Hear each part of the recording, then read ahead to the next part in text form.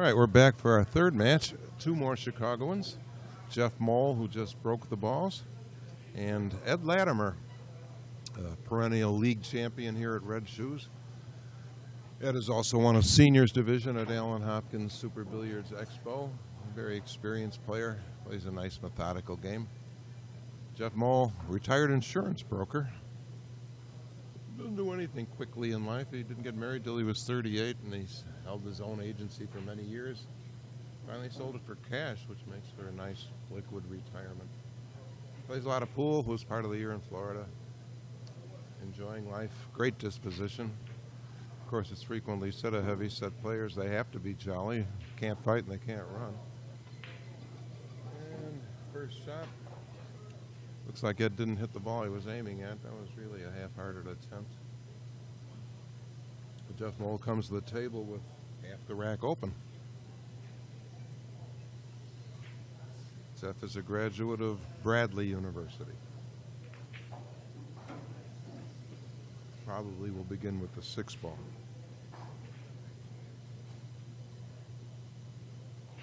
Incidentally, we were told that during the last match, the reason Tom Karabatis was not penalized for 3 consecutive fouls was that his opponent failed to warn him that he had the first 2, and he had forgotten about it himself. Though that rule was announced to the players before play began, Jeff Mohl opens the balls a little bit further with the 6. See what he chooses to open the remaining clustered balls. He has the 1 ball here, but it'll be hard to reach. Gonna go for the bridge.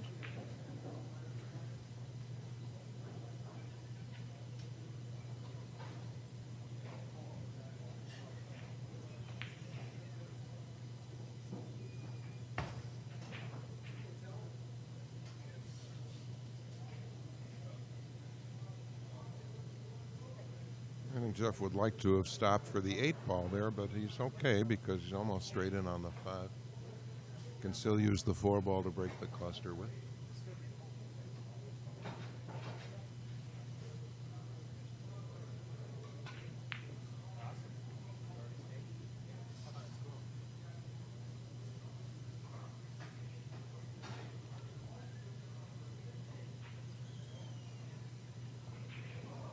And the ball's well broken that time.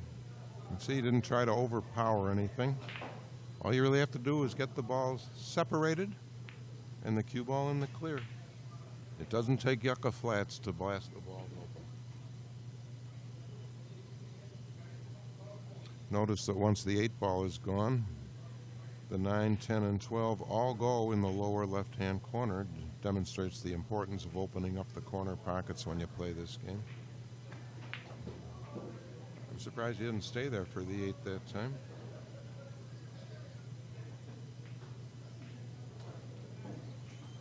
Probably play position either for the 10 or that 14-8 combination.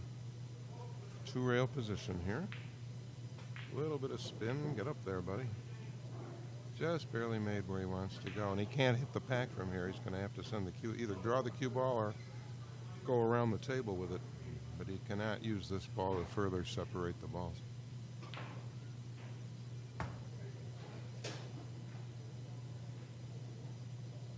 Shows draw.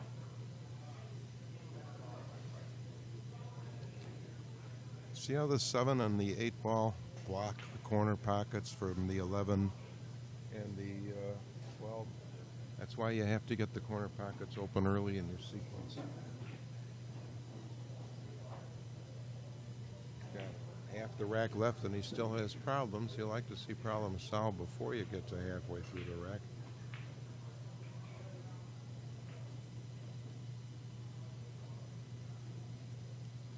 He's still alive here, but now he's got another problem to solve.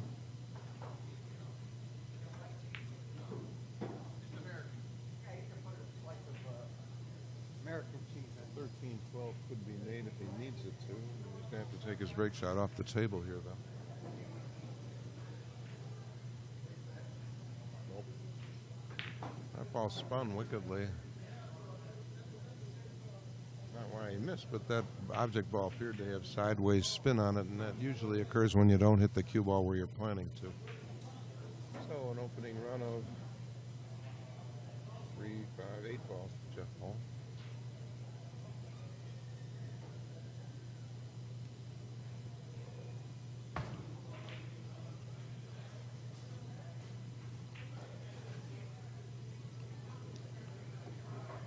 Might have just enough angle on this 11 ball to separate the 7 and 8.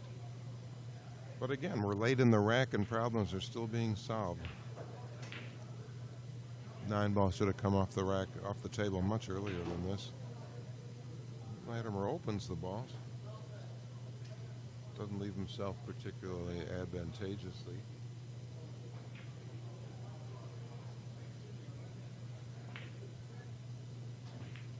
I believe that is another retiree, grandfather many times over. Nice man. That's a miss. So Jeff Mohl opens up with 8. Ed Latimer responds with, excuse me, Ed Latimer responds with 2. 5 balls left on the table. No apparent break shot here. Loosely played rack on behalf of both players.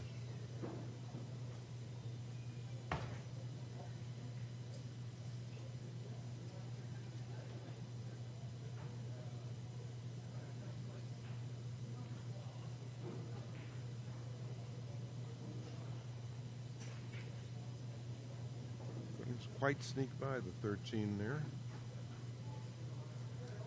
Not sure what he had in mind there. Didn't leave himself any real shots. He'd have had a long shot on the 12 ball, very best, even if the 9 ball had gone that time. Latimer has very little here except that same long shot, or he can bank the 13 if he prefers. He may play this ball safe. No, that's what he did. Very heady play by Ed Latimer. Got a mess, you might as well leave it for the next guy.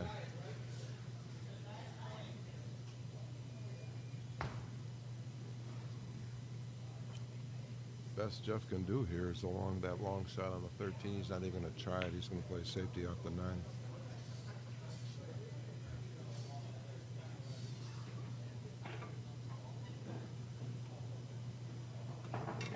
Finely grazed hip. Probably the right response.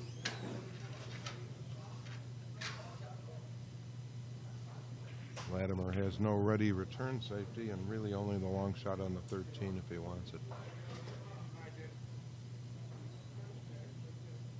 Looks like he's going to go for it. Good to see you. How's that for shooting from a grandfather? Like he can get 2 rail position on the 7 here and bump the 8 out. I don't know how he's going to get position on the ball near the side rail, though. It looks like he's going to save that ball for his break. Or he could save one of these 2 balls. Looks like that's what he's going to do. Play the 12 withdraw and come back for the 7.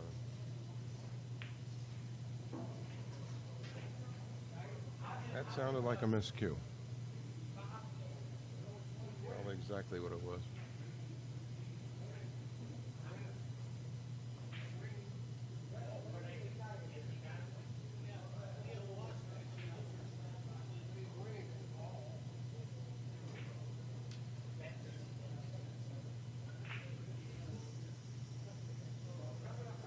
Jeff Mohl chooses discretion. I think he has the cue ball in hand, although there's no ready break shot here. So the first rack ends 9-5.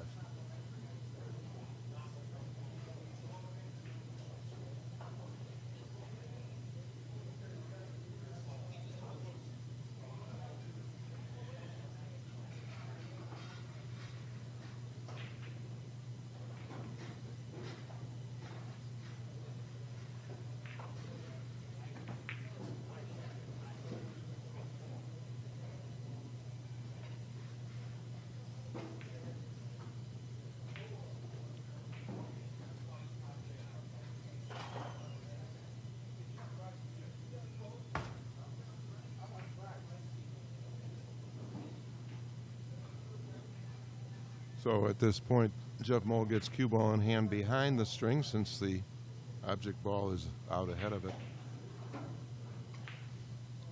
There's a very, very loose break shot here if he wants to play it real hard with a lot of follow.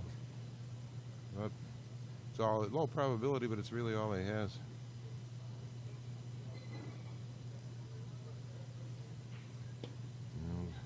This will get the cue ball to the side of the stack. Whether it comes off or not is what we'll have to wait and see.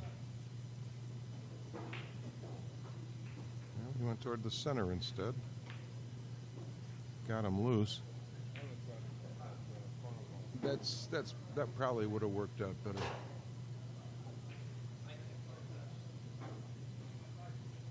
The left side corner ball. The left side corner ball would have worked out better because it acts as the apex of the triangle.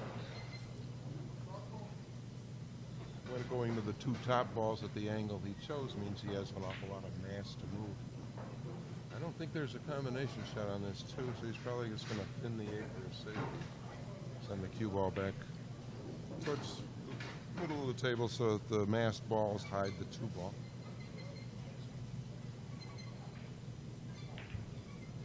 That's too delicate. Now that combination shot is a very real possibility.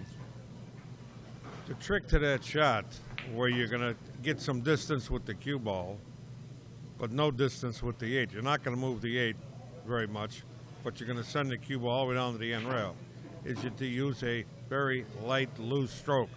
Okay, don't squeeze the stick, very loose. Well, the end of the table wouldn't have done him any good because the two ball would be exposed. But to get it higher up with balls loose and not available to the cue ball, what you say would have worked. But he choked it off. And he left a combination off either the 8 or the 15. 14 will act as a break ball. Latimer can make some hay here.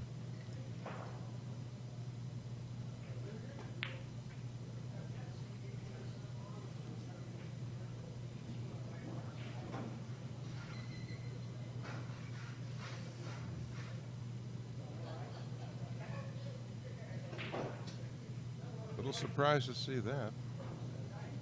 If he left himself the 12, he got away with it. Probably have to play position for the 1.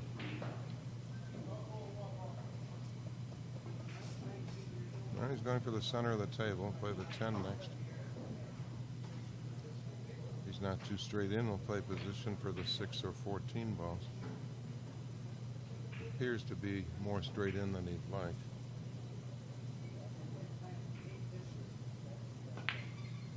So it's going to be the 14 and then the 6.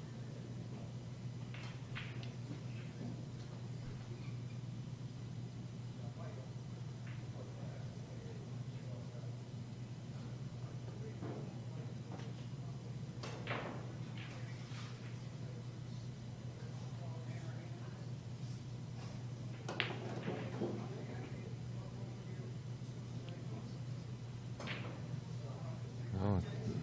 7 ball landed in one of the stinkier places a ball can go. Can't quite make it in either corner and it won't go in the side, so we'll see how he negotiates. He can make it in the far corner, but it's not a shot any player's glad to see.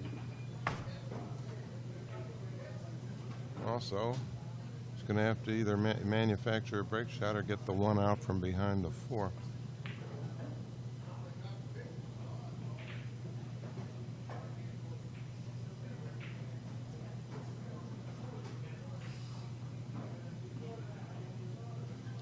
May be able to draw back and bring the 7 off the rail off this 3 ball.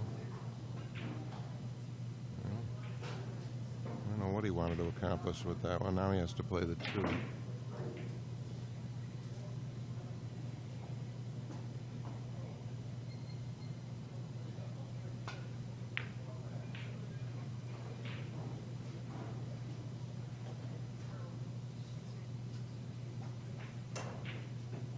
It's one of your classier overcuts when you don't hit the ball at all on the way in.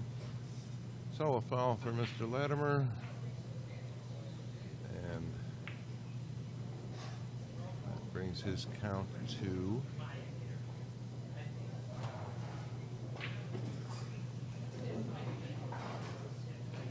13. 15-10 as Jeff Mohl comes to the table. Cue ball in hand. Now with cue ball in hand, actually not a bad time to try the 7, but he's going to start with a 4.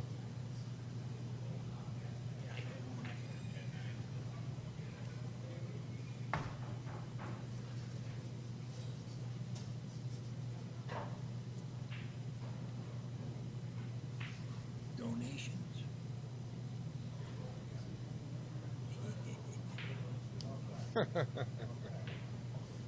Every day, man.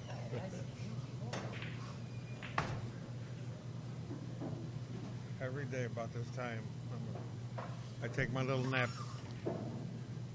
Yeah, I sundown myself, usually between 1:30 and 2:30. I'm late. Jeff is probably going to have to come up underneath this 7 ball. Worst place. Yeah.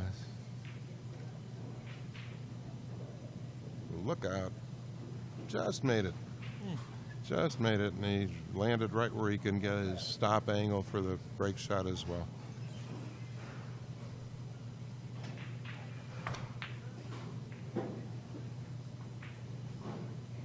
All right. Looks like that rack went 8-6, so we've got a score of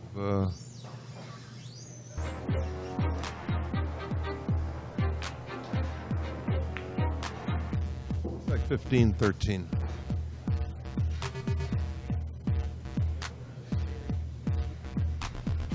Players are still adjusting to racking the balls at the wrong end of the table, but they need that space for the video feed.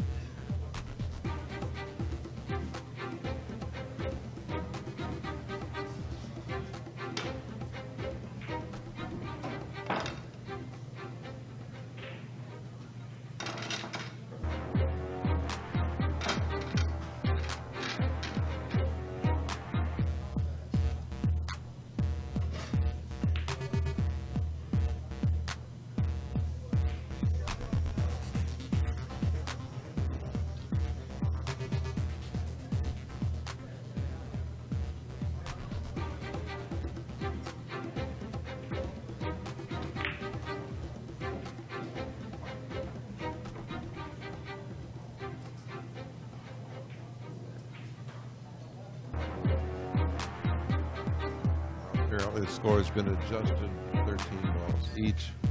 Jeff Mohl with a break shot.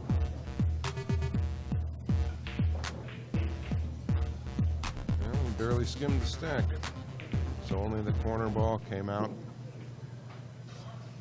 Pool players are constantly befuddled as to why that happens, but it happens when you get an online hit on the first ball, so that the energy is only transferred down that one line and only one ball comes out.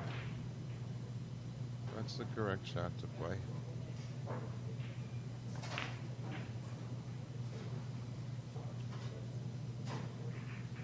Normally the move here would be to come in behind the stack for either a foul or a safety, but because of where the 8 ball was left, Ed can't do that.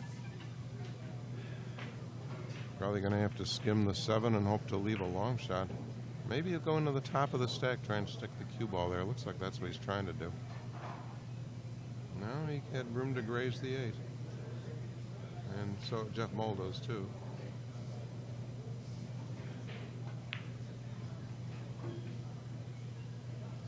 Just looking to see if that 5, looks like the 5 ball will go, and as it carry him off the 12, I don't think it will.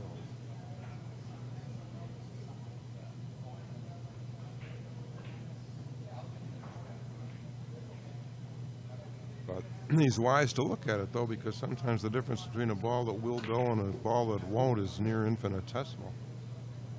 Jeff plays the safety into the head of the stack. You've got to be careful you don't leave a dead one on the corner ball here. There's not much you can do about it. If you do, it's just pretty much the luck of the draw. If he got away with it, that's a very good safety.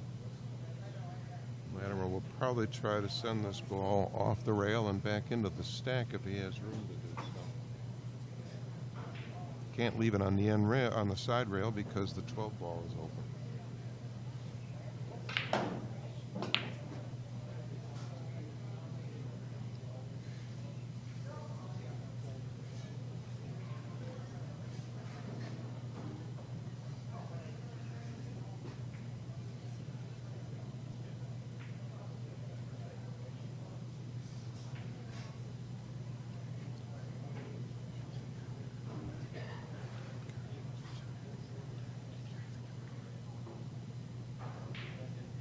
And as called, from the cue ball back into the stack. And played well enough that Jeff does not have the luxury of returning that shot. This will be a difficult safety. Balls are open and there's hardly any place to hide the cue ball.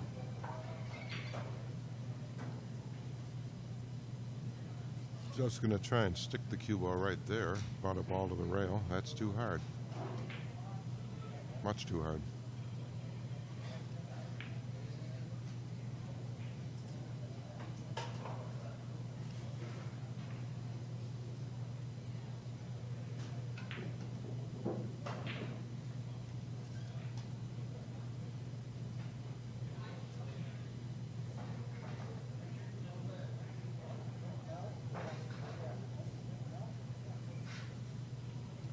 The 7 and 13 near the lower left-hand pocket are troublesome as they lie. You need a very small window for position on the 13 ball. You would hope to come down and move those balls. Just missed them, but he's still alive. Now, because he has a broader angle than he'd like on the 8 ball, he can't play position for the 12 anymore. Probably going to try and hit the 12 coming off the 8. Just missed it. Now he has to deal with those troublesome 2 balls down near the bottom left-hand corner.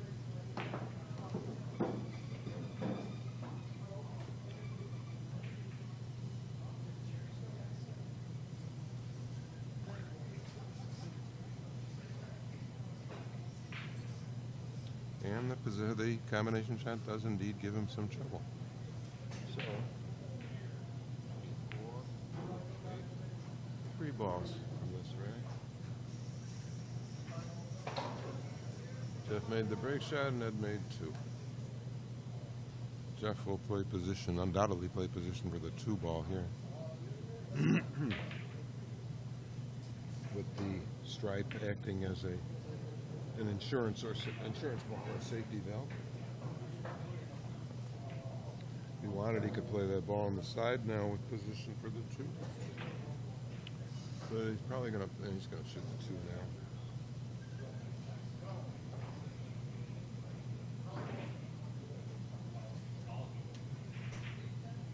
Nice speed that time.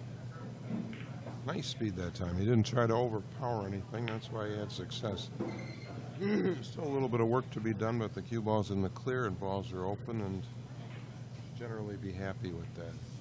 Needs to play position for either the 4 or 12 balls here to open up the 1 and 6.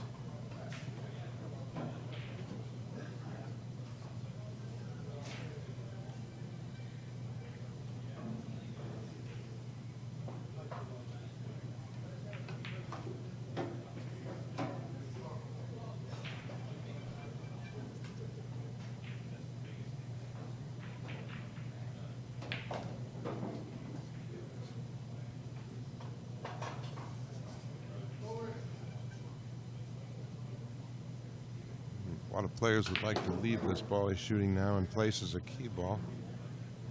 Jeff didn't feel comfortable doing that, so break shot position will have to come up another way. Looks like he may use the 3 ball as a break shot here to open up the remaining clustered 6. Actually, it's the 5 ball that's going to do most of the damage here.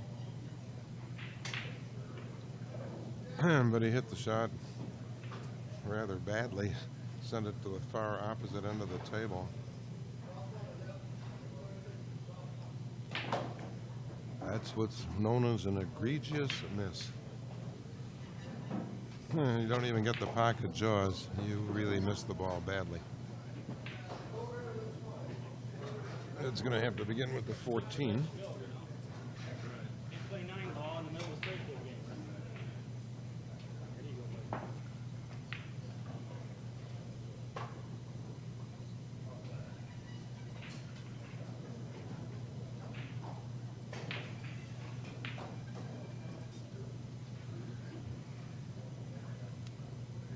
Still not without a way to open up those 3 balls in the middle of the table. Might be able to do it with draw here.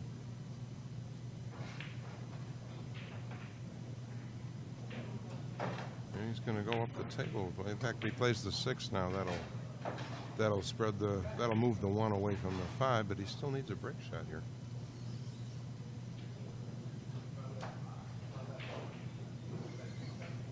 And he went up the table with it.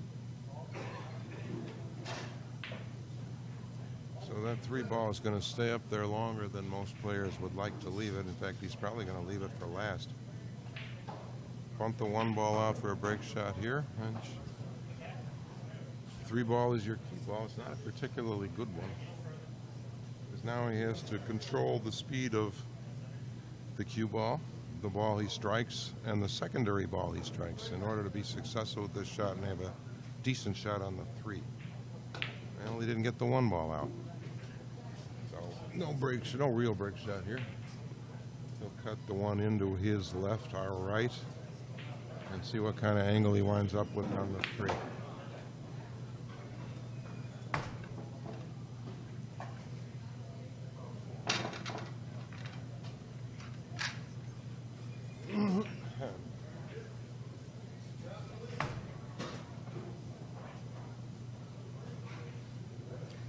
Overcut.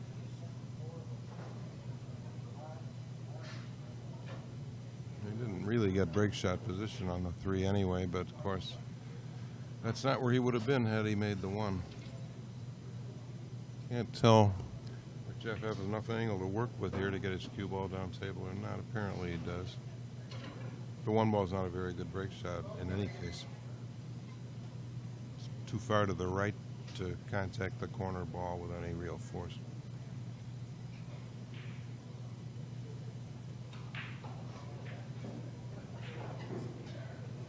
Not going to matter now, unless the cue ball winds up in the rack. The shot will be almost impossible to reach, even if the cue ball's not in the rack. But the shot's going to be very, very difficult for him to reach. Probably going to require 2 bridges.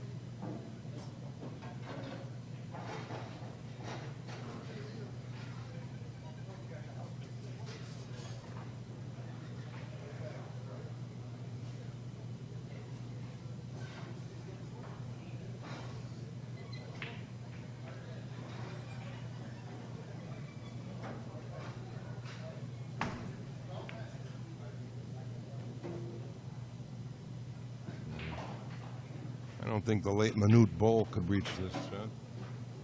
And he was 7'7". Jeff is less.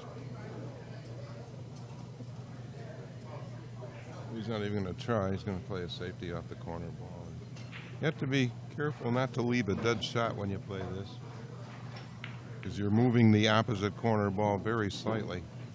He's going to play the shot where you just stick the cue ball there. That's good. You stick on the ball next to the corner ball. That safety is in my book for those, any of you interested. Advanced Pool, it's still out there. You can get it through Amazon. You want to, that safety you just played, you want to hit the corner ball and part of the ball next to it to stick there successfully. It's going to have to come over the top here. This is not going to be easy without fouling. And he just drives it out for an elementary safety. I don't think the 9 goes inside. But the 9 is available for another elementary safety, and he can just leave the cue ball stuck on the 2 and 13.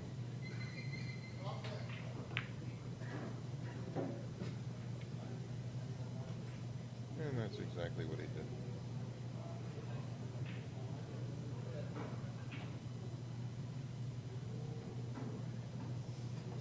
Frozen on those 2 balls would be even better, because then he would create an angle where Ed would be in danger of scratching in either direction, but he's got some space to work with. It just thins the stack. Back down to the bottom rail and dare your opponent to shoot something. He does have a decent shot at the 7 and the 7. Probably going to try.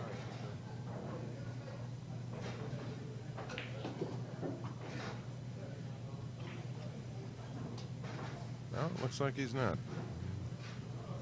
Another safety into the stack for Jeff Mohl. Nicely done.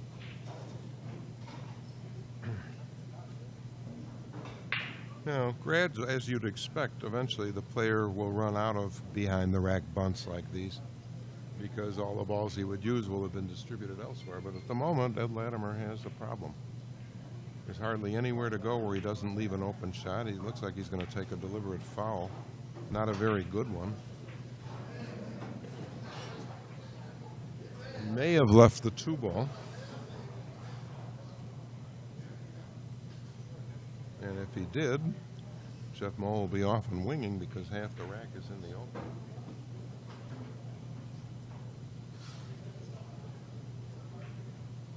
He didn't make it.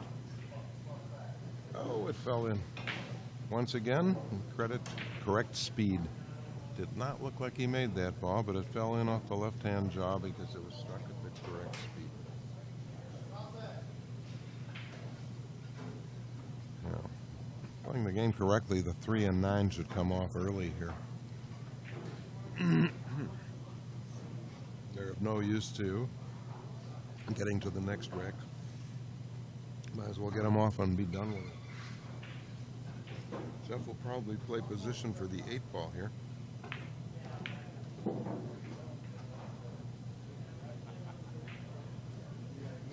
Nope. Wrong again. He's going to go for the 5. The 8-ball would have been a good ball to use. It breaks up the 3 balls in the center and it saves the 10 as an insurance ball. But he still has time to get to the clustered balls. I'd like to see the clusters being opened as early in the sequence as possible. Whoa.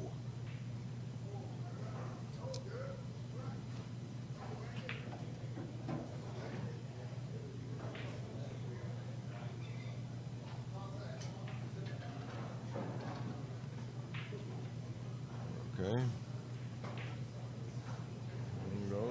You're probably going to shoot the ball on the side first, and then the ball inside the 5 or the 8 will be his break shot.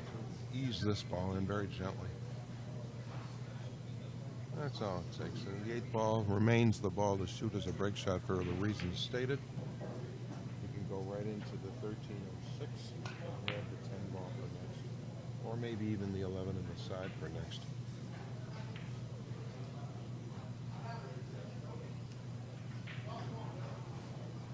Exactly as called, and now he can use the 10 to move the 11 away from the 4.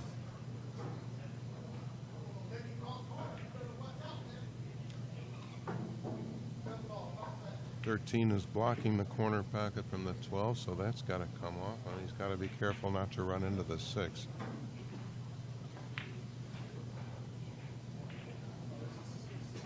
Okay. 11 and 4 balls remain problems unless he can get the cue ball to the other side. Then he could play them in the lower left-hand corner. He's probably going to play position on the 10, which he didn't deserve. And he's going to use draw to move the 11 a little bit, and then he has the 3-ball, those 3 balls, the 5, 12, and 14 as insurance ball.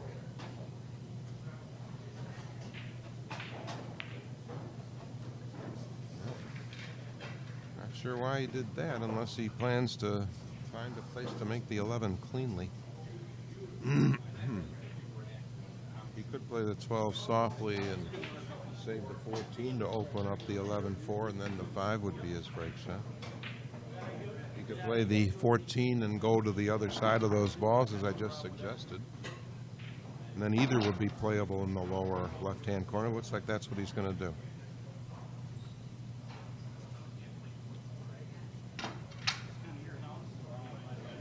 I'd have preferred to see him go 1 rail to 2 there. But he's still going. 1 rail gets you a little closer to the object balls than he is now. A little more controllable angle. He'd like to play the 11 and the 4 in the same pocket here.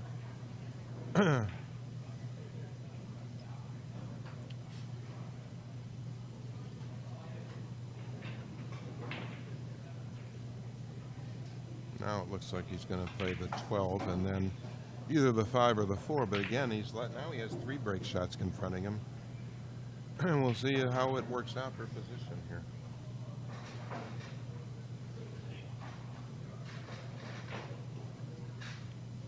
Now he has his choice of which break shot to play for two-rail position for the other. Not a bad sequence. You'd like to have something a little simpler for your last ball. He just barely made that one and went a little farther than he'd like with the cue ball. Had he made that ball a little more cleanly, the cue ball would be a little farther up the table, but he'd have a little better angle on the floor.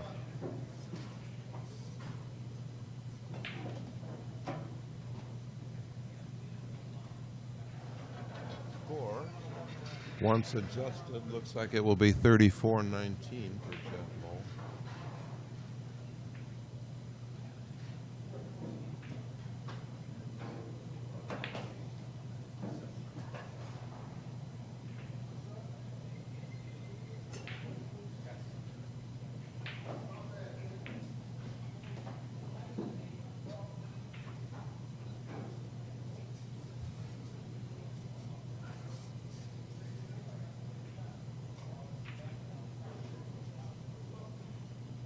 And that's what we have, 34-19. Jeff with a decent but not great break shot. He needs to draw the cue ball here. Wouldn't look for more than 4 or 5 balls to come open, if that many.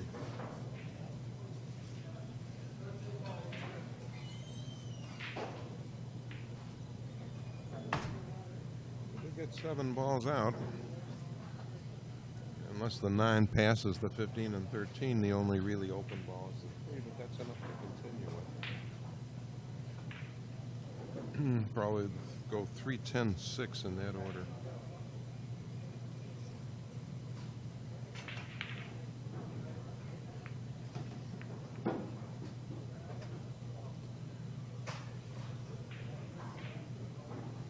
Well, the break shot is available here off the 10. It's not a very good one. We've been saying all day, coming off the rail to break the balls is not a particularly attractive option.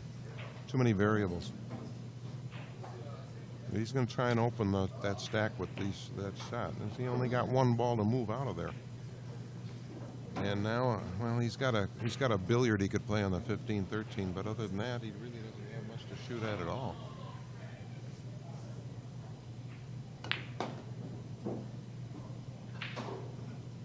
If he wants to take a chance with that billiard I just mentioned, he'll be driving the 15 to the end rail and then into the stacked balls for what that's worth. But it's a dangerous, low probability shot. He'll most likely choose a safety off the 13 ball.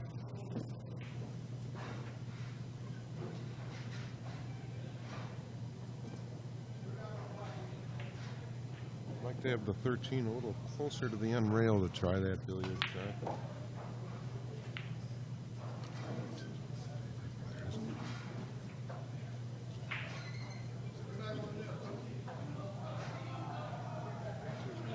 He's one of my favorite players.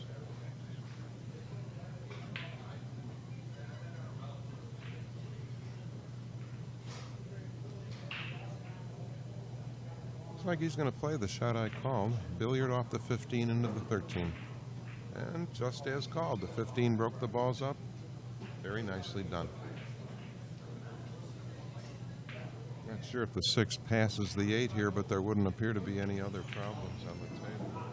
Not much of a problem anyway to take the 8 ball first. Could you use Ron Shepard as your sidekick for a while? If he likes, sure. Yeah, do you know Ron Shepard? George Fels. Nice to meet you. Ron Shepard joining us behind the microphone. Jump in here, Ron. Tell the folks a little bit about yourself. Hi, George. Nice to see you again. Nice to see you. I'm one of the local pool players. I think I'm mostly a 9-ball player, but I've been playing in one of the straight pool leagues now for the last 2 years. So I know Jeff and Ed from the pool league, so I get to play with these guys. That's the Illinois Billiard Club League? Yeah, the IBC. I'd need my own personal helicopter to hang at the IBC. Just seems like that road out there keeps going and going and going. Yeah. And there goes the 8 ball as prophesied. Jeff will probably save the 6 for last before the 11, although we can't be absolutely certain. He's going to go up the left side of the table, take those balls in order after this one.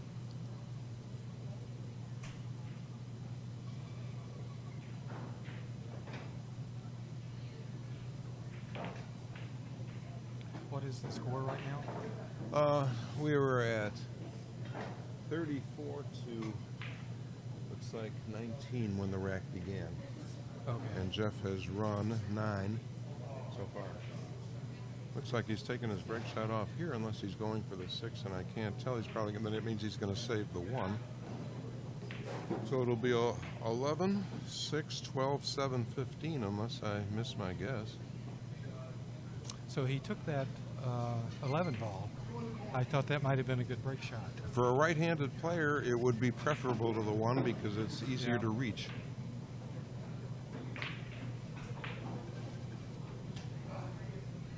Okay, you notice that was a nice compact stroke that time. You don't have to murder that ball. It weighs what a baseball does.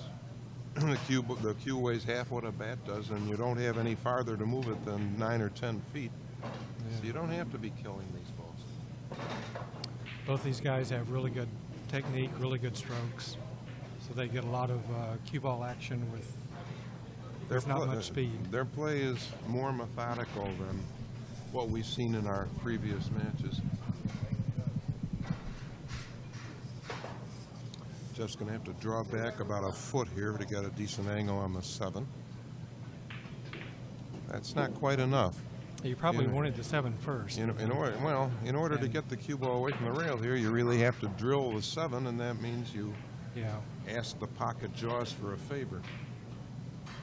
Got to get the cue ball away from the rail here. Maybe Jeff missed that shot badly, thinking about the same thing I was just describing. Yep. So Ed Latimer has a little simple draw shot here on the 7 for a break shot position on the 1. If he wanted to, he could play the 1 and get a side pocket break shot off the 7, but I don't think he will. So Jeff ran 13, and that took him to 46. 46 to 19 as Ed Latimer comes to the table.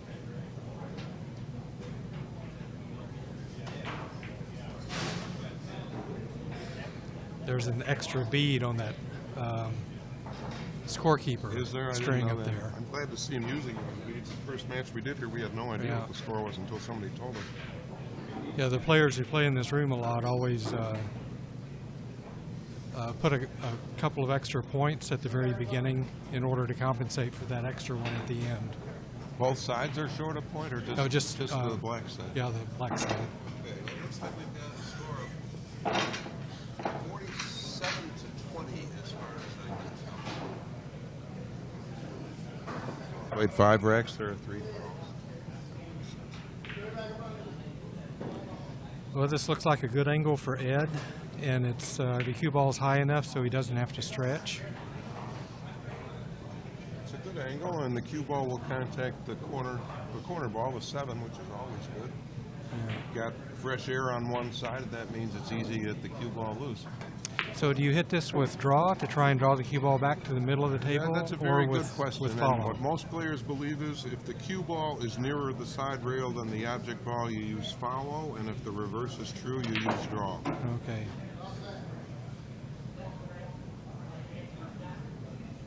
Looks like Ed is about to break the rule. He used follow. He used it halfway, actually. Yeah. He should have had a better break than this, but balls are open and he can continue.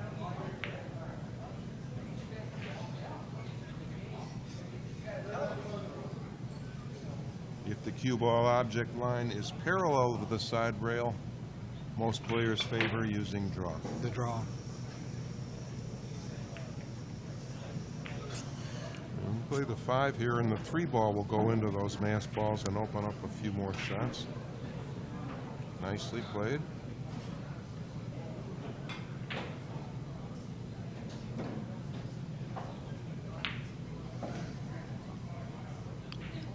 Looks like he might be jacked up a little bit over the 14. He's not going to worry about it. He's going to play it. Ah, okay. I don't see any ready way of breaking up those 5 balls in the center, but he's got time to figure it out. 6 ball lies a little bit too low. 9-7 is a perfectly makeable combination, but that won't help him break the ball. Maybe he can get to the foot rail off the 6 ball and then shoot the 4 in the other corner. Not the best break shot. He may try to come off the rail here and break the balls. Or he could try drawing into them from here. He's not going to do either one. He didn't do either one. That's probably the best option right there. Is play position for the 8 in the side, and that'll be the break shot.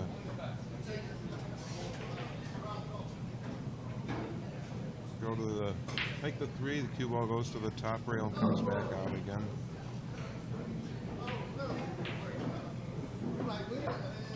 I'm surprised he did that. There aren't many options available at the 12 because it's dead straight in.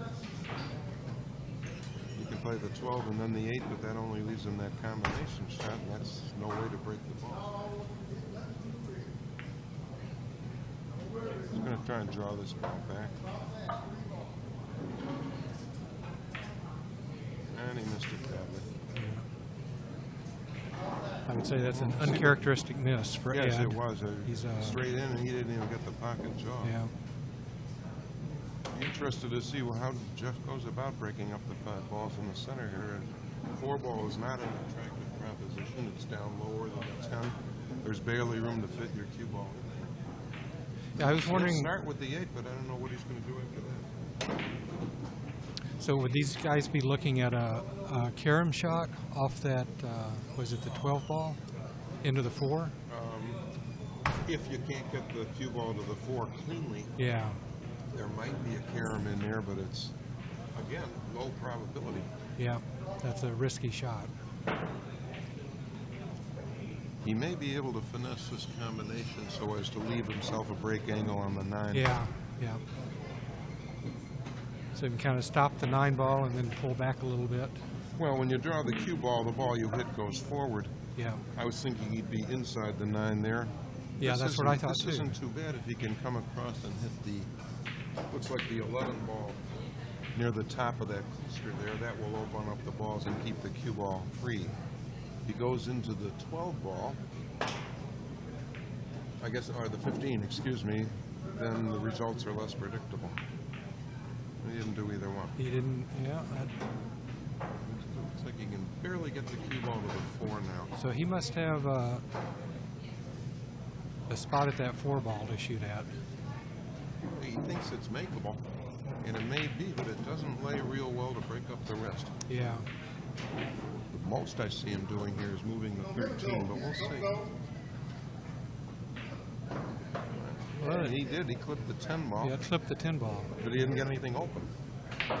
Still has to shoot the ball up table. And even when he does, he doesn't have a particularly attractive angle to get position on the 11, which is the ball he needs to open the remaining balls up.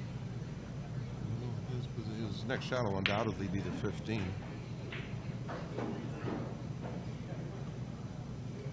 And he can use this to come across the table and get position on either the 11 or 13 balls.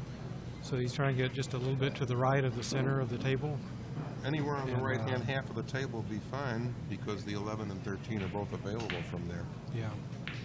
And if he can nudge the 2 without moving the 10, then he'll have a break shot as well. Yeah. Yeah, this looks like he's going to have to move all 4 balls. Because he went a little too far. Cue ball's going to go into the 10, and all of the remaining balls should be moved. Worked out just fine. And he's got a break shot. Worked out just fine. He sent the 2 ball to the rail and back. It's a little bit of luck, but that doesn't hurt. Nothing illegal about it. I don't think he played the shot quite that precisely, but it worked out okay. Yeah, when I play these guys in the league, they do get lucky an awful lot. Well, these tables are pretty different from the tables at the IBC. Yeah, that's true. Yeah, John has these tables rolling in a really good condition right now. The new cloth. These tables play well. Jeff would have liked a little more angle on this ball, either side, so he could do something with the cue ball. It's very close to straight here. And as a result, he doesn't get a real good straight pool angle. He did run the rack, and that brings his score to 61.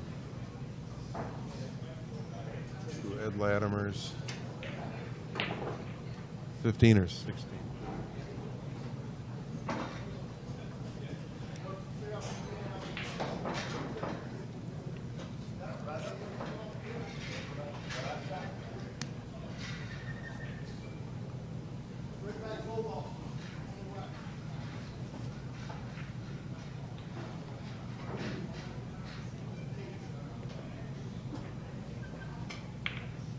Ed might have 25 here. There's 5 more beads. Yeah, I see the beads. Okay.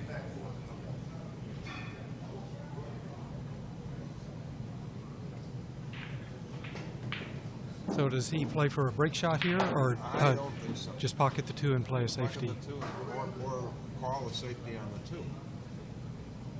Jeff has 56 and Ed has 25. There is a break shot here available with left-hand spin off the side rail, but there's so many variables to the shot that I wouldn't play it. Yeah. Too risky. Well, he went for it. Well, and didn't get rewarded. Yeah.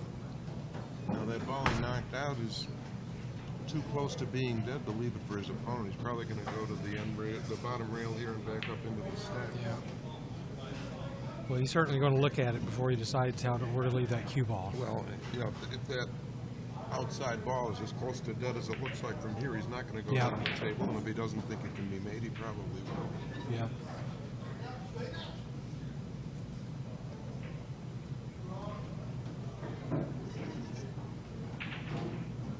The trick in playing a shot like this is to not move any balls, because it doesn't take much movement to make an unplayable shot into one you can't miss. Yeah.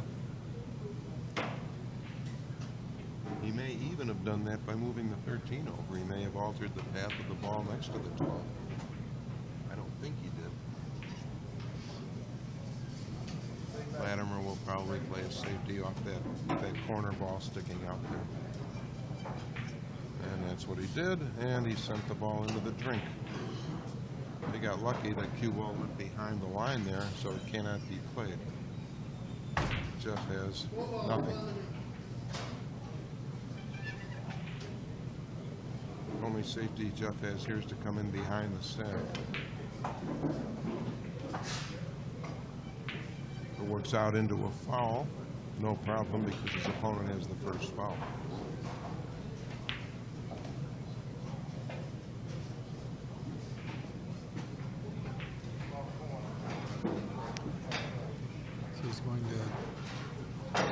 I think he's going to do exactly what I said he would. Doesn't dare do a safety into the top of the stack because he doesn't want his opponent shooting that 15. Yeah. Take the intentional. Take the intentional would have been a little better if he'd driven 2 or 3 balls out. Yeah, a little more aggressive. And, you know, make it more difficult for his opponent to play safe. As it is now, he only has to guard against the ball way up table, that 15 ball. If Jeff had hit that hard enough to send 2 or 3 balls out from the stack for break shots, safety would be a different proposition.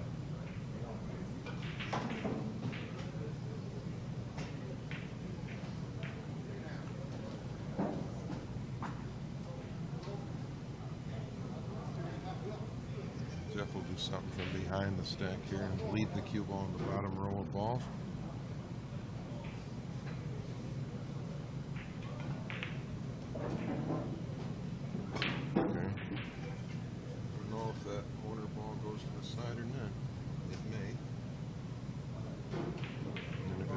Then that was very careless play. He's aiming it as though it goes.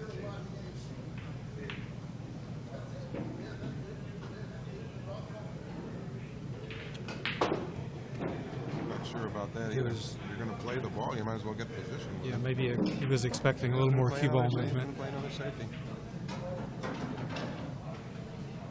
It's okay too.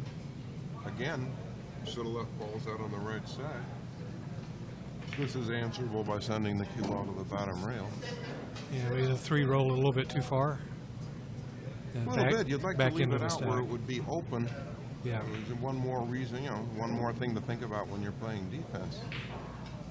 Jeff can go off the 8 ball and back into the stack if he likes, or he can just come down here underneath the 4.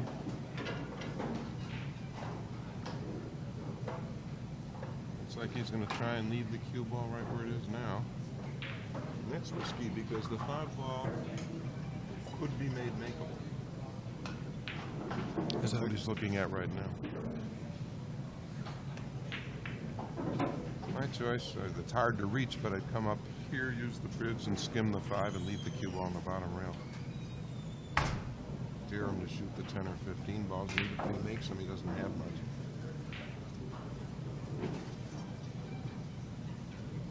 Looks like that's what he's going to do.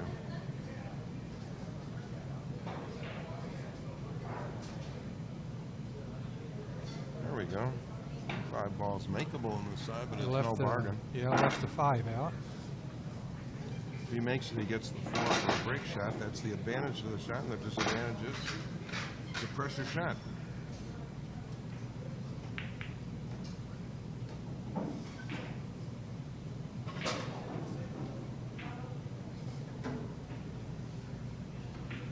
Played it up in the corner and missed it by 2 diamonds. It was casual, but at the same time, hasn't left a whole bunch. Jeff could make the 15 and play for the 10 on the side, but it's no bargain. He's over a ball to begin with. It was a very casual safety Latimer played there. I assumed he was going for that shot. I couldn't tell. I think so too, but he missed it so badly between the corner and side pockets, it's hard to tell what he was doing. I think he was playing it in the corner. This would have been a better shot if he left himself an angle for the side than in the corner. Maybe a little bit. He can still cut it in the side if he wants. Tricky shot. That's even Cue ball will go to the rail. It will go into the stack, though. That's what he's going to do. Yep. He's playing for the breakout here. Nicely done. Very nice. Not too much speed. No, there's still work to be done, but at least with the speed, at the speed at which he hit it, he was able to control the cue ball. Use the 7 ball to break up those 3 clustered balls to the center left. And he'll have the 12 or 8 balls as the 8 next ball as insurance shots. as a backup.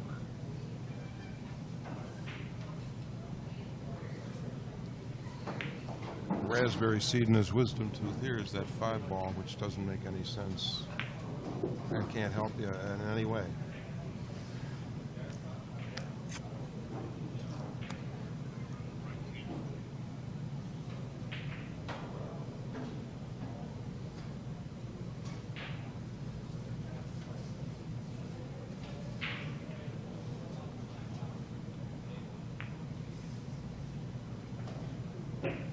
Six balls coming off here. Just barely, too. Boy, these players have wiggled a couple balls in there. Can't tell if the 12 goes by the 8 or not. If it does, he'll probably shoot it to try and open up the 9 and 15. Looks like he's going to shoot the 3. Yeah, he's grabbing the bridge, so he must be going for the 3 ball. 3 ball. So send the cue ball. Stop for the 1 or roll forward for the 8? Stop for the 12, I would think. Well, he didn't do that either. He's playing the 8 ball. Yeah, he's going for the 8. I wonder how he plans to break these balls. Yeah, I think he had a little bit more angle on that. I guess he did. It looked I on was looking for him to play position the monitor. 12.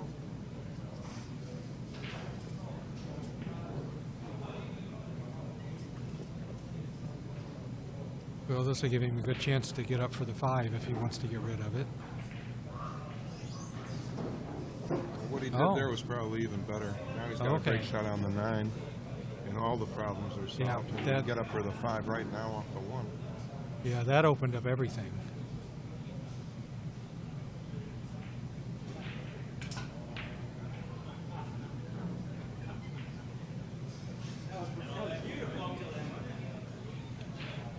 So at what point does he start planning out the last few shots for the break shot? As soon as you're supposed to start doing that as soon as all the other balls are open, wherever in your sequence that happens to be. So he should be in that mode right now. Yeah, and he's obviously decided to leave the 5 before the 9. Most players would strive to take the 5 off earlier in the rotation simply because it's the wrong half of the table.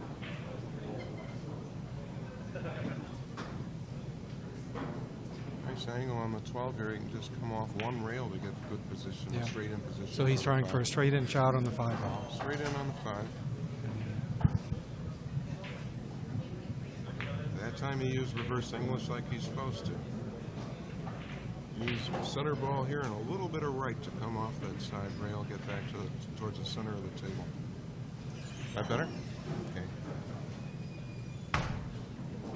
Making audio adjustments as we speak. Nicely played by Jeff Mohl. And that's another 14-ball run off a very casual statement by Ed Latimer. Jeff is still adjusting to the racket ritual here. So that will bring Jeff Mohl up to, looks like 69 points. And his opponent at 15. Jeff has a little more. 80 to 15 is the score. No, 70 to 15, excuse me.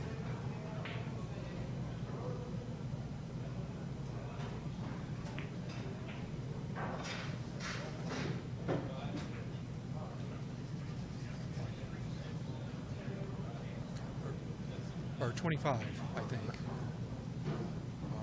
No, it's not 25. It's 68 to 14 or 15.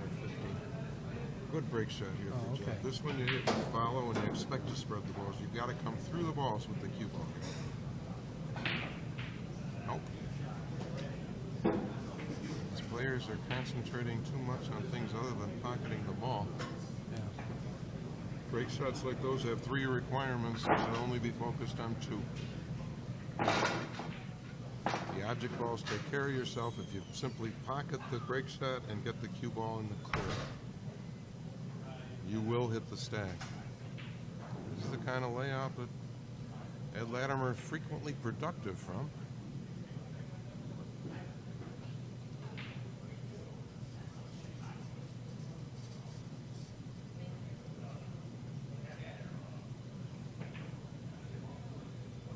Probably looking for position on the 6 ball here. Came up a little bit short. You can still draw off this ball to get position on the 4 and then the 6 if he chooses. He can follow and go to the center of the table. The 5-8 looks like it might go. No, he's going to shoot the 6 ball. That's the ball he played position for, and that's the ball he's going to shoot. He does like these thin cut shots. He's well, they do have their advantages. You don't have to hit them very hard, and the cue ball saves most of its energy for the stacked balls. Yeah. Probably send the cue ball in between the 5 and 3. No, he's not going to. He's going to break them up one more time.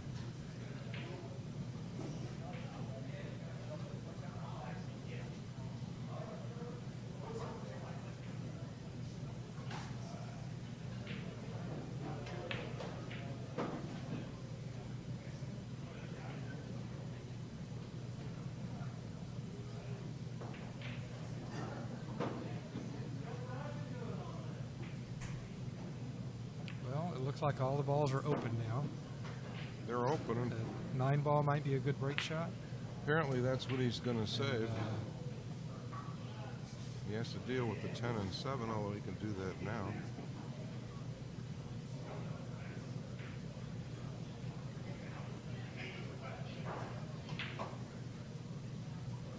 And what is the key ball before the 9 ball? Looks like it's going to be either the 12 or the 8.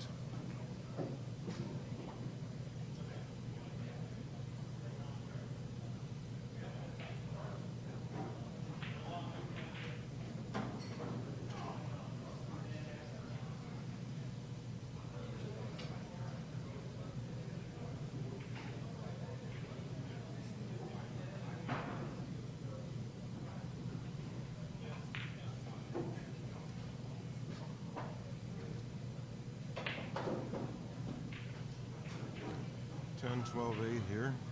8 is not a terribly good cue ball, but it's negotiable. You'll probably play this 12 as a stop shot, cut the 8 ball in thin, let the cue ball roll to the rail and back out to the side. Yeah. So he wants to end up with the cue ball about where it is right now. Yeah, or slightly farther up the table for a little better cut angle on the 8. I don't care Yeah. for playing the 8 first here. The 12 ball does get you a little better position on the 9, but I wouldn't have done it that way. But that's not neither here nor. This is going to work out well. The slight angle he left himself on the 12 means he can come forward towards center table. Yeah. And an advantageous angle on the 9. Probably have liked maybe one ball with less of an angle, but it won't stop him. Jeff Mohl pays for a badly botched break shot by turning the rack over to his opponent. That will bring Latimer to 29. 68 for his opponent.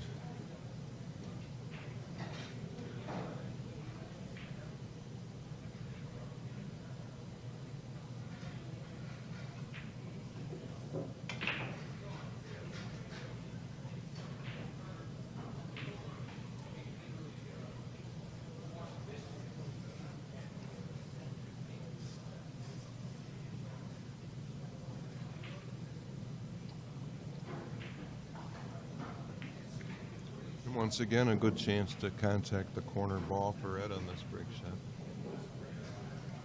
Always want to hit one of the 4 corner balls because each is free on one side, and that makes it easier to get your cue ball loose.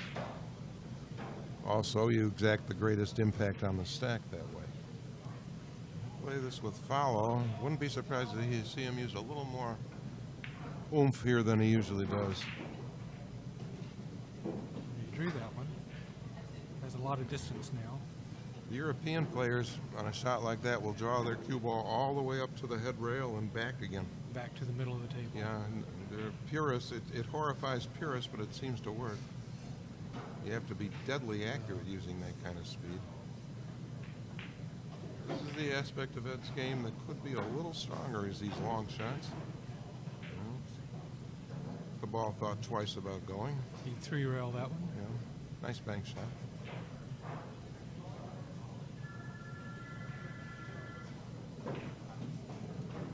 Is he straight in on this ball? Very close to it, Yeah. and what he should be doing is inspecting the clustered balls from the other side of the table. There he goes. Yeah. This is what you want to do, is walk around the table and see See if the 7 ball goes. if the 7 or 11 or 2 ball or Yeah. 4 ball, looks like they all go. If he can get the cue ball over there, which he probably can do off the 8.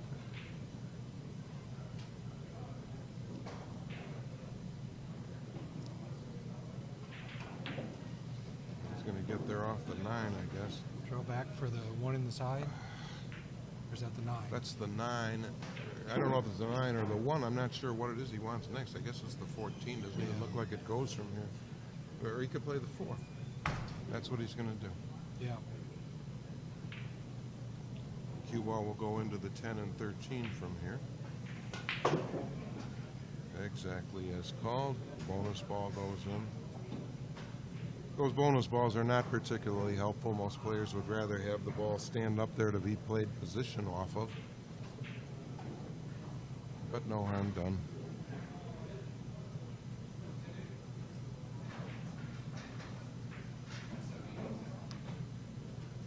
So he has to break out that 11 a little bit. And he underhit his the only ball. problem. He underhit that ball rather badly. I'm not sure he can cut this ball anyway. He's probably going to have to bank. He's going to have to bank this ball and get position on either the 14 or the ball immediately under it. And at that, he doesn't have a very good break. He doesn't have any break shots here. May manufacture one here. Nothing but net on that bank shot. Shoot the, well, fairly easy bank. Shoot the 15 and let the cue ball guide the 14 out to the, or that's the 10, to the other side. Yeah. He may have gotten it far enough. Yeah, It's awfully close. That looks close, yeah. May want to nudge it out a little farther than that. No, he's not even going to leave it there. Looks like he's going to leave the 12. The 12 in the side? No, in the corner. Okay. So that's a little high, unless he plans to roll it over here. Nope.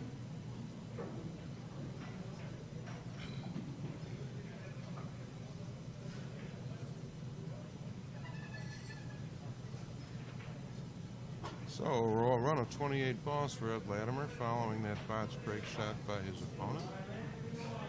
That brings his total to 43, I believe. So he's down 25 points. Well, it's better than being down 50. Oh, 53. That's what he had. What, He has 39 right now. He has 39, and oh, that's right. Okay, so his total goes to 53. He's only a rack in arrears. He was down 40 balls, but that's how quickly this game can turn around.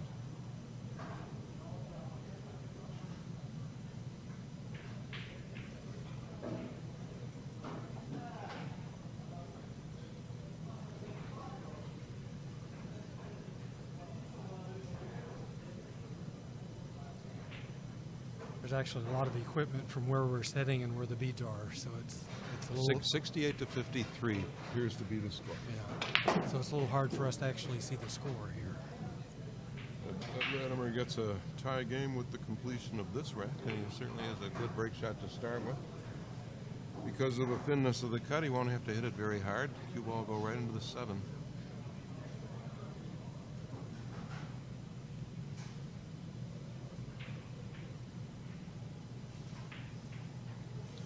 Undercut it badly. Yeah. So the cue ball missed the stack.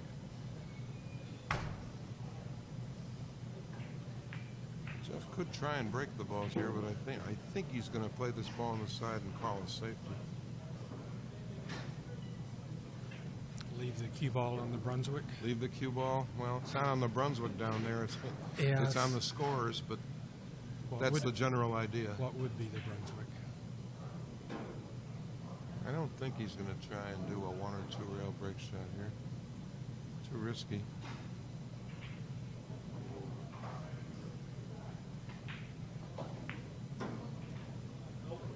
And Jeff Mohl chooses discretion over valor. Pocketing the head ball that way discourages the usual safety into the top of the stack. It's not nearly as easy with 15 balls as it is with 14. Ed's going to go behind the stack here, most likely to take a foul. And that was not particularly well done. Corner ball came out, and the ball came out at the head of the rack. If you're going to do that, get the cue ball to the center of that back row where it can't possibly come back and leave you an open ball like this. How much hay Jeff can make with this ball remains to be seen, but at least he's got a start. It's awful close. Cue ball and object ball are awfully close together for him to use follow here, and follow is what he needs.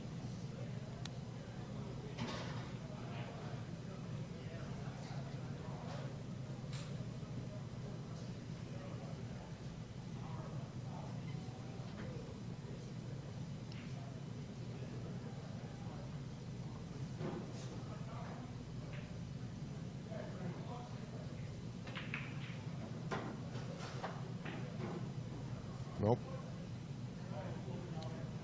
Not sure what he wanted with that one anyway. Well, he played position for the 14 on the side, which would have been a decent break shot, not a great one. Yeah. Left it for his opponent instead. If there's room to go by. Well, the he's 12. lining it up, so it must be close. Close is what it is, and if he plays that 13 ball first, there are no ready break shots down here for him to come back to. But he's considering the value of that 14 right now and what kind of impact it's going to have on the still clustered balls. Looks like he's going to take the long shot first. Trying to get the cue ball over on the right-hand side of the stack. No, he's coming back on the left-hand side. He's trying to come back. That's bewildering to me. There's an easy safety from here. That one. Yep. That's what he was playing for, I guess. Jeff should find a way to get to the top rail from here because nothing is open down here.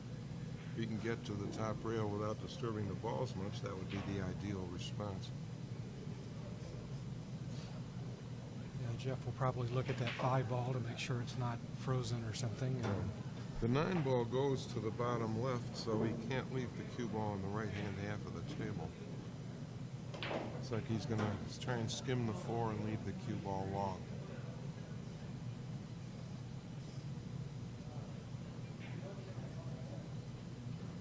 He left it out from the rack, and it doesn't look like he's going to get to the rail.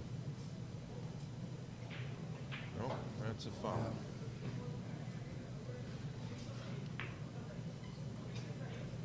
Latimer can either... It's probably close enough to that cushion to make that cut shot difficult. Make the cut shot far more tough than he wants right now. He's almost certainly going to return this foul. Yeah. Maybe even try and pocket hook him down there with the pocket jaw on the long rail. Yeah. Didn't quite get there. But nothing can be made from here. Best bet from here. First of all, he should take a second intentional foul. And then he should try and thin the 4. Very few of these players are aware enough to take an intentional second foul. We saw it in the Karabatsis match.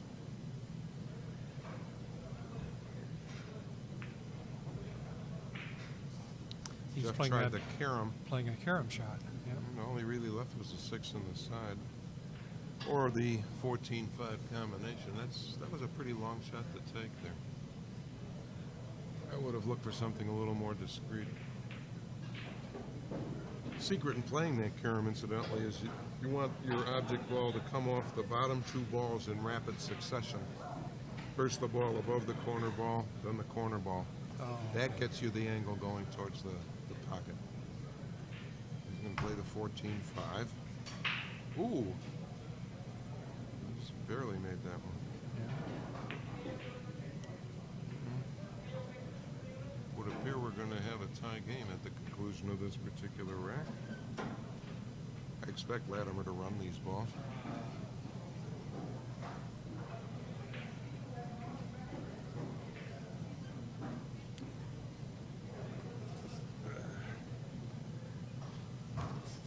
Freddie go to leave. I see him. Oh, he's over by the counter there, sleeping. Yeah, he was asleep before. He can sleep anywhere, in any position, at any time. I never saw anything like it. Couch, chair, car, it doesn't make any difference.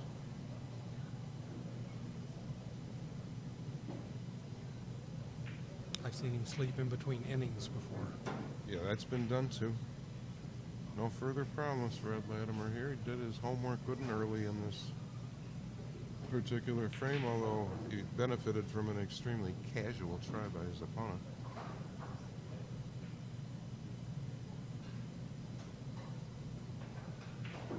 Pockets are being very cooperative here. Well, he still has a choice of break shots here, it appears. 3, 6, 11, they're all good ones. We'll use the 9 to get on the 2 and 11 here.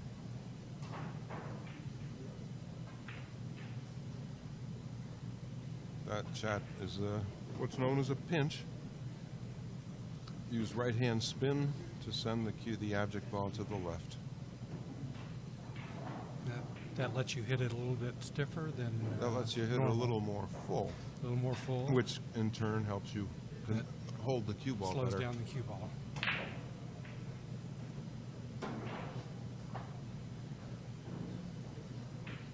That shot lacked greatness. It really did. He wanted to leave himself the 11 ball. Now he's going to have to play position for the 7. Not sure the 11's out of the rack. That particular shot was played somewhat casually.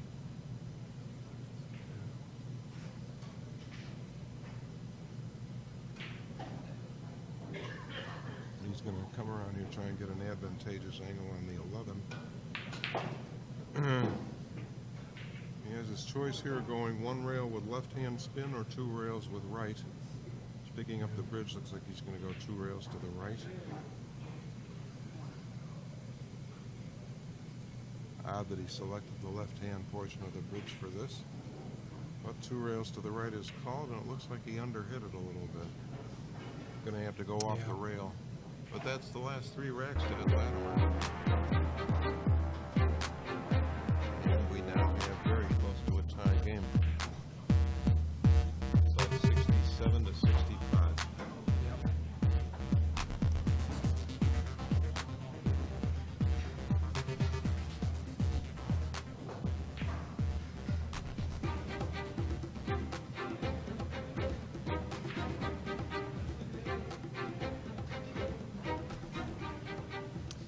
might be 66. It's hard to see from here. Yeah. I think there are 2 beads after that, after Yeah, I the think brown, he's- the brown one. No, I think he's starting at 52. 67, and he started at 51. So I think it's 67, 65 now.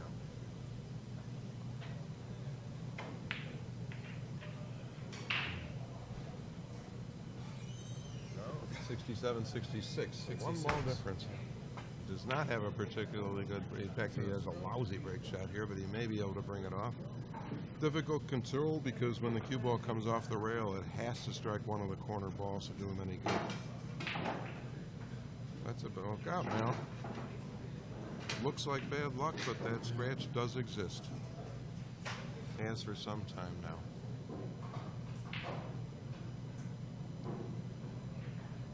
I think we'll see Jeff try and play the ball to our left and get position on the 12, if the 12 still goes now that that ball is respotted. Can't tell from here if it does or not. Jeff will have to look at that. It looks If close. it weren't for that ball, the 12 would have been a good break shot. Now he's going to have to change his strategy.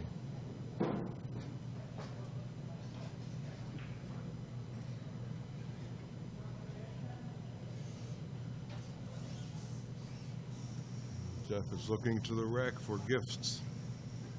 Doesn't appear as though he was left with any. Caught a bad break in that the 7 ball had to be respotted, but at least he's back at the table.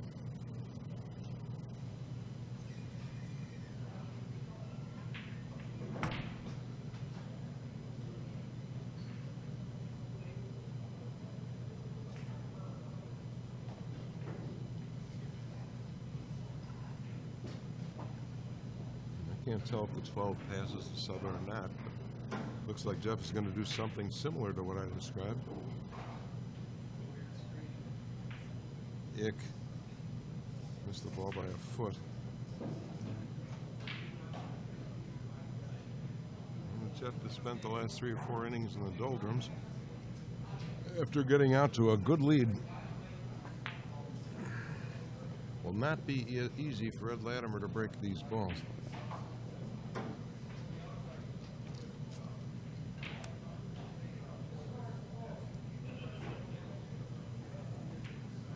Wasn't looking for him to do that, and that's exactly why. Well, Up and down the table is a giant risk because it's virtually impossible to control the cue ball.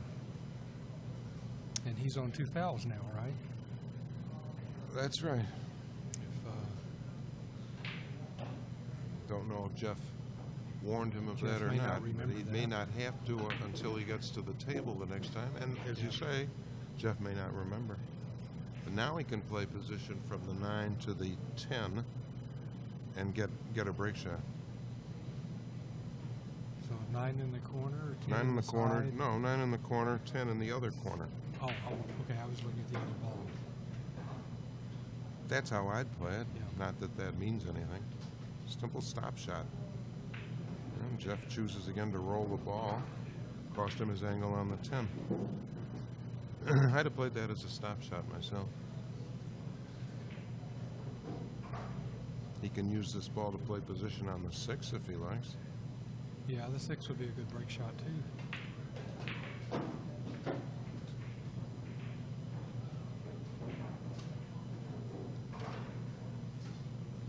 That was nicely done. Now he's got the Yeah, he's angle got on the it. 10 that he wants. Looks like he's looking at the 4 though. He's got a stop shot. Stop shot, stop on the 10, play the 6 is what I would opt for. Yeah. Problem with the 6 is that the 2 ball is going to absorb a lot of the cue ball's energy on the way to the stacked balls. I don't see any other break shot options for him, though, at least not now. I wouldn't want to see him try and use the 7 for a break shot.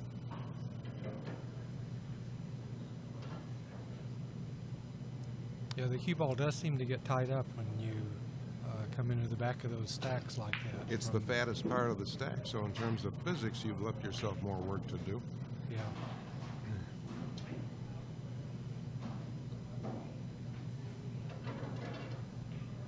So he has kind of a choice here of trying to power through with top spin.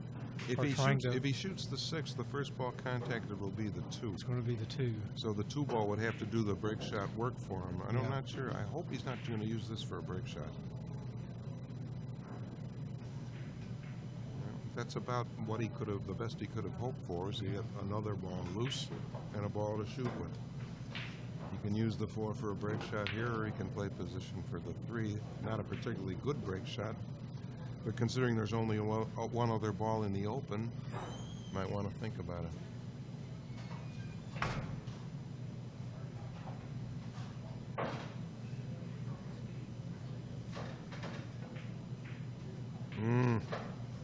Boy, some of these pockets are producing photo finish shots.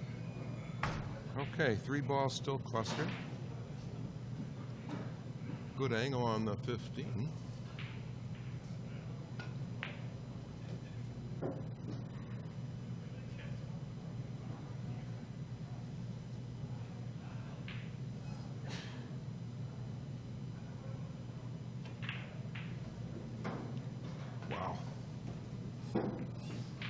Now he could use draw off that 14 ball on the bottom rail to separate that 3 ball cluster, and the 6 and the 1 would 6 ball. 6 and 1 would be his insurance shots. Maybe if he hits it at the right speed, one of those 3 clustered balls would be a break shot for him next time too. A little too hard. Good. I mean, the balls are open. Scatter, balls are open. Got a good scatter. He can use the 8 ball. It looks like it's a little low, and the 2 balls a little high, but there are key balls to go with each of them. Well, the 1 ball might be a good break shot. 1 ball's kind of low too. The 8 ball's coming off the table here. Okay. He'd rather not be right on top of that 15, but he can get around it pretty easily.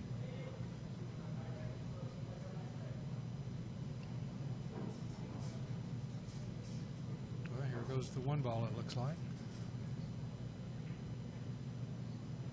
Yeah, I'm more enthusiastic about break shots like the 2 ball than a lot of players. I believe that distance between your break ball and the stack is not a bad thing. He also has the option of bunting the 13 into break ball position here. That's what he tried to do. Yeah. Left it a little low, but he could still work with it if he wanted to. Problem now is that the 12 ball doesn't get by the 3. So yeah, you'd have to play the 3 and then the 12 to get his break shot position. He left himself an angle on the 2 ball, and he can do that. Or he could play position for the 12 in the corner if it goes there, and then the 3 in the side for last. The 12 goes in the corner, and I can't tell from here if it does, and this shot should be played with low right. He didn't play it that way, so he's got another plan.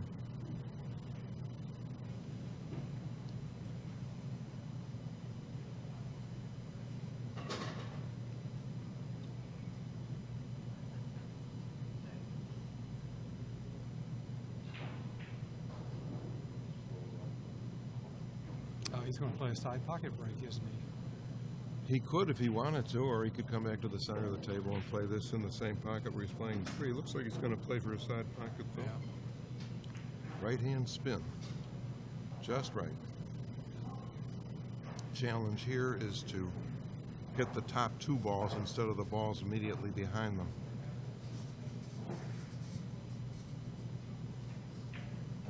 So Jeff regains 1 of the 3 racks he lost, and scoots out ahead by just about that many points.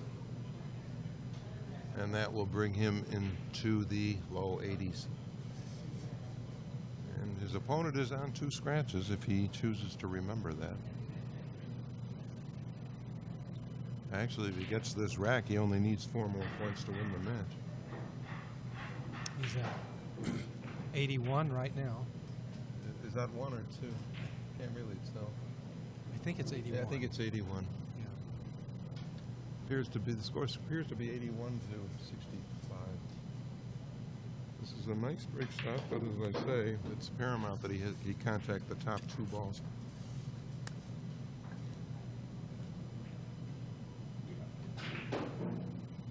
That was the favorite break shot of the famous Ralph Greenleaf, sober or otherwise. Love to send a ball into the side pocket. I think he hit that second ball pretty solid. The cue ball didn't move very far afterwards. cue ball didn't move very far, and look at all the balls that splashed out, so that was nicely played. 12, he wants the 12 ball off the table early, and that's correct, he should. He can use the 14 as a break shot. It's not my very favorite, but it's there.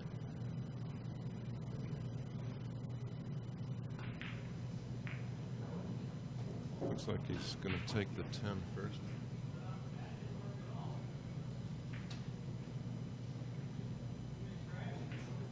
Now he can play position for the 4 if the Comes 4 out for goes. the 4 to break out the 5 and the 7. No, just play the 4 to break out the 4 balls immediately above Oh, it. The the other- 5-7 can be made here or there. Okay. 5-7 combination goes here, and the 2 balls can be made there. He could do it your way too, but Well, that's what I'd have done. He got pretty straight on it. And that's no great advantage. Straight shots are not the advantage you think they are in straight Yeah. pool, because unless you go to a rail, your cue ball has to wind up on that same line. Now he can use the 7 to had break the cluster, so A that little was bit of well an played. angle. Yeah, a little bit of an angle. The 1-2 will still have to be dealt with, although it exists as a combination shot for sure. You could play the cue ball into the 8 here and save the 6 or in the 5. That's what I'd do anyway. Yeah, he could shoot the 5 and the 7 and the 13 if he. He's has to, just too. going to use he's got the an 7 angle. ball for the break shot. Yeah, he's got the angle. 7 ball goes into the 3 and 13. Still leaves him with not his problem unless the cue ball clears for the 6. That's what you don't want to do. Yeah. Hope the cue ball can see the 3. See, it's not enough to gauge that your cue ball will go into the stack. You want to know where in the stack it's going to go in, and where after that if you can get a fix on Whether the that. cue ball gets free. Simply determining that it's going to go into the mass balls, you haven't done all your homework yet. That looks good. Ooh, it did. It dropped. It scores. Another bank shot. Again, that's a function of correct pocket speed. Now, the 11 and 8 are hampered by the 6 ball, illustrating the importance of opening up paths to the corner pockets early. You can get position on the 12 to break them, but it's too big a variable with this few balls left on the table, and the 13 ball should definitely come off now.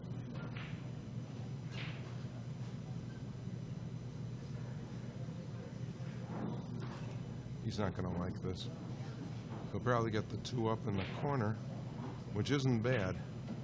But that ball up at the top right hand should have come off earlier in the sequence than this.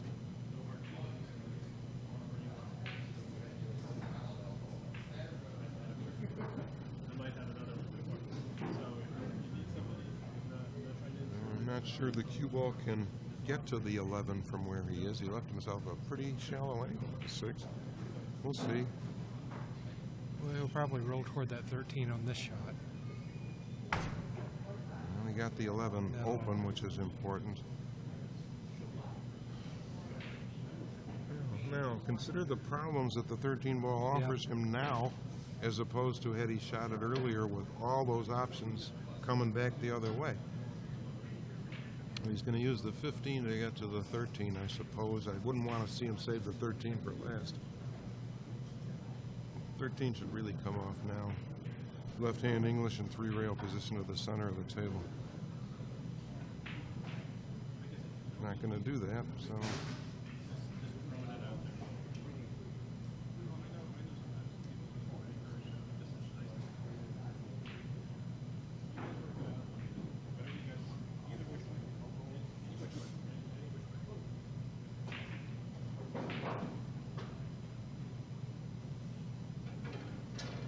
A lot of players will play the 13 here, bring the cue ball to the center of the table and put the 8 ball in either corner with two rail position.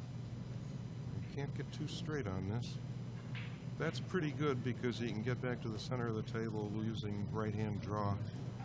He could use left hand follow if he preferred. Either 1 rail or 3 rail position. He's stretched out, which is never any good. And that's what he pays for, is he gets a steeper angle on the break shot than he really needs. He only needs 5 balls to win the match. cue ball's on the cushion. Yeah, had he used the bridge, he probably would have been nearer the center of the table. But these games, when you approach the 90s, the pressure builds, and the speed off a rail like that, it can be very difficult to gauge. That's why I didn't want to see him leave that ball for last. Plays it sooner in the rack, he has more options to play next. Jeff Mohl goes to, yes. I imagine there'll be a natural one before they begin the next match. I mean, let Lou come in. You know, Oh, sure. time off. If others want to do a game, that seems only fair. I don't mean to hog the microphone. No, hogging is wonderful, actually. It's just I don't want to, be. No, I'm okay. I'm okay. Score is 95-60, and even though Jeff Mohl is within 5 balls a game, I really can't recommend shooting this break shot. So you would recommend the safety here? Absolutely. If the cue ball were anywhere but frozen on the rail, I might fire at it. And I can't tell. Looks like he's going to shoot it. He's looking at the angle. Yeah, he's lining it up, so he's going for it. He's thinking about it is what he's doing, and the longer he thinks, the harder he makes it on himself. If you're going to shoot this, you get down and fire it. You study it and agonize. I don't know. The advantage is he doesn't have to hit it very hard. And that's the risk. And only 4 balls came out, so Latimer has work to do. Didn't have to go for it. I wouldn't have. So Jeff needs 5 and his opponent needs 40. Gonna have to get inventive with a break shot here. Might see the ball's partially opened right here, either using the 4-14 or the 8 ball. He's going to drill this. Now the stacked balls are reduced to 5. He could go into him now with draw if he wanted to, but he does have other options.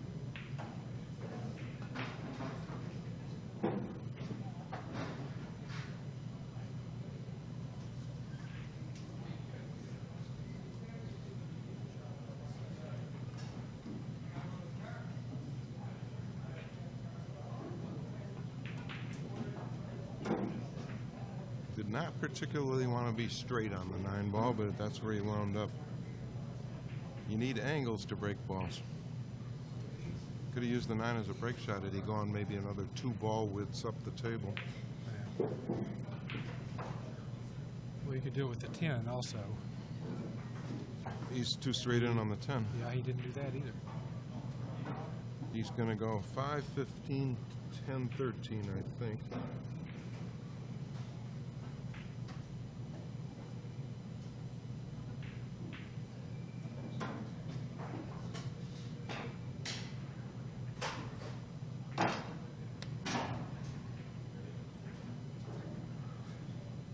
Being on 2 scratches did not come into play. I don't think Jeff reminded him he was on 2 scratches, but it wasn't necessary anyway. And once again, a nonchalant break shots. 3 balls in the open. Jeff should win the game here. No, that's right. Instead of taking that difficult break shot, he could have taken an intentional foul there if he wanted to. It wasn't that difficult a shot that he missed. Jeff can make that ball on the side. The cue ball comes straight down the middle of the table, separates the remaining clustered balls, and game is over. But as we've seen, coming down into the stack from on top carries its risks. And this shot into the side is not that easy. He may go for the 4 ball first. Save the, I guess that's the 10 for a break ball. Either the 10 or the 12. It's hard to see with the lights on the balls from here. I think it's the 12. Okay. Good start. Now he's got a slightly less severe side pocket angle. He can't save the 12 as a break shot from here, so he might as well break with this.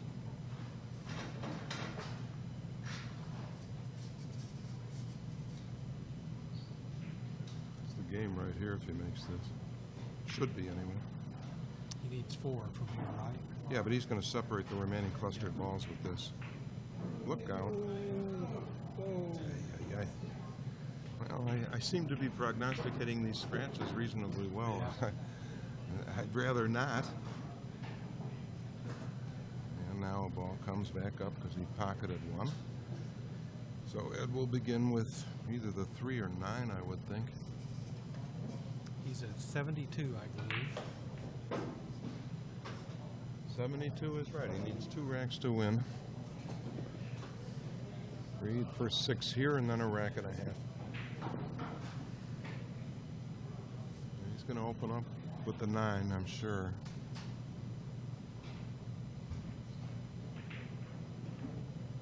Nicely done. Another situation where the Bonus ball did not help him. 7 ball had stayed I know, out. if that ball had hung up, he'd be in way better shape than he is now. I mean, this is negotiable, but now he's got to get to the other side of the table for the 2 and 6. You can see him shaking his head there. That ball that second ball was not expected to fall. It's like he's straight in on the 3 ball. So all he It can looks do like is he's straight in, almost straight in on either of those 2 top balls. forward or back are the only options he has. Well, he can force the ball over from here to the other side of the 2 and 6, just like that. Whoa! And there's just enough left for Jeff to win. He needs these 4 balls. Well, there's 5 on the table, of which he needs 4. Or maybe, I guess he needs all 5. Well, there's an extra bead. I think he just needs 4. Oh, okay, well, all right, the score shows 95. But there are 5 on the table, and there's really no excuse for not getting these balls. If I were he, I'd leave this ball for last. And you can do that. Better hope it stops nicely for you. That was very, very benign. Could have been a lot worse.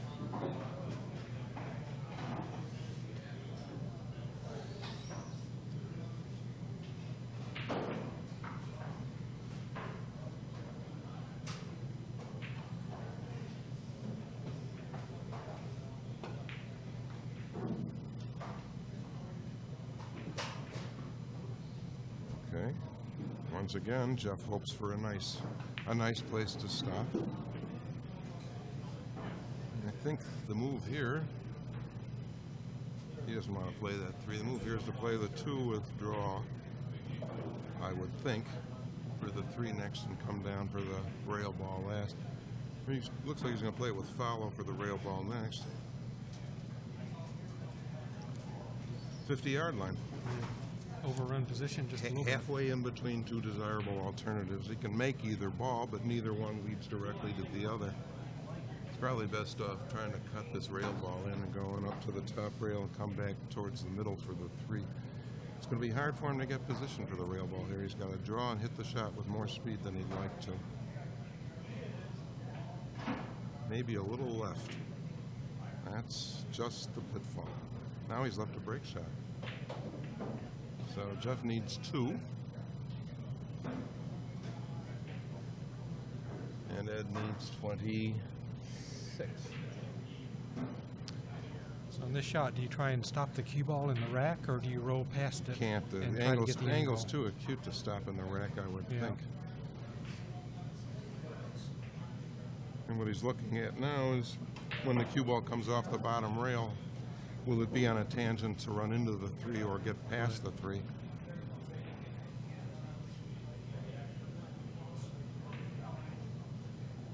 You know, he doesn't have a real good break shot here. It's a break shot.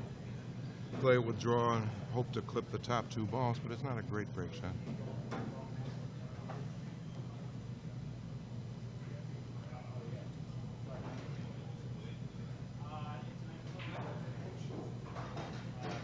Jeff flirted with those uncertain landing points for the cue ball one time too many in that last inning. He should have been out.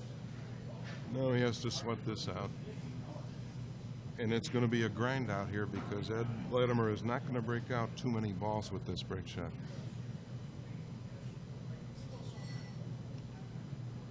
Can be played with either inside or outside draw.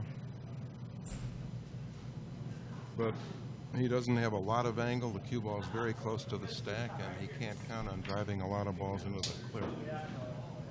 He has 25. He needs 25, and his opponent needs 2. I think he needs 1 because there's an extra bead. Oh, an extra bead? Well, in any case, he dasn't miss, as the old timers used to say. Stopped it just right to get that head ball out near the center of the table for the side next. He doesn't. His layout following that is not exactly sumptuous, but at least he's still at the table.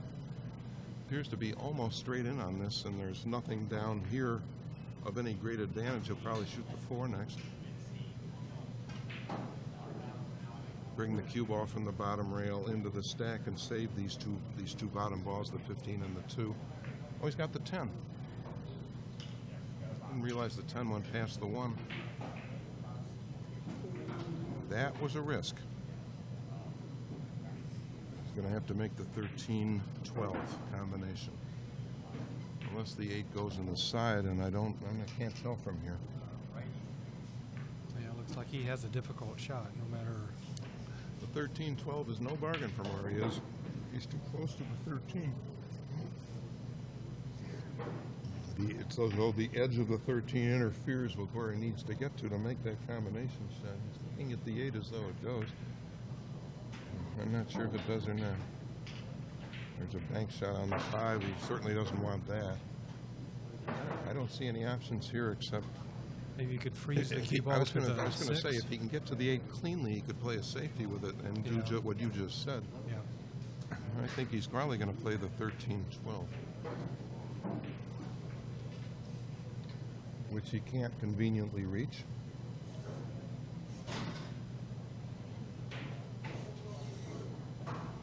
That's what he's looking at. Cue ball will obviously run into the 5 here.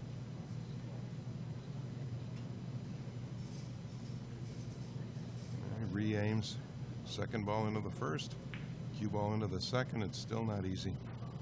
A little more distance between the cue ball and the 13 would make it vastly easier.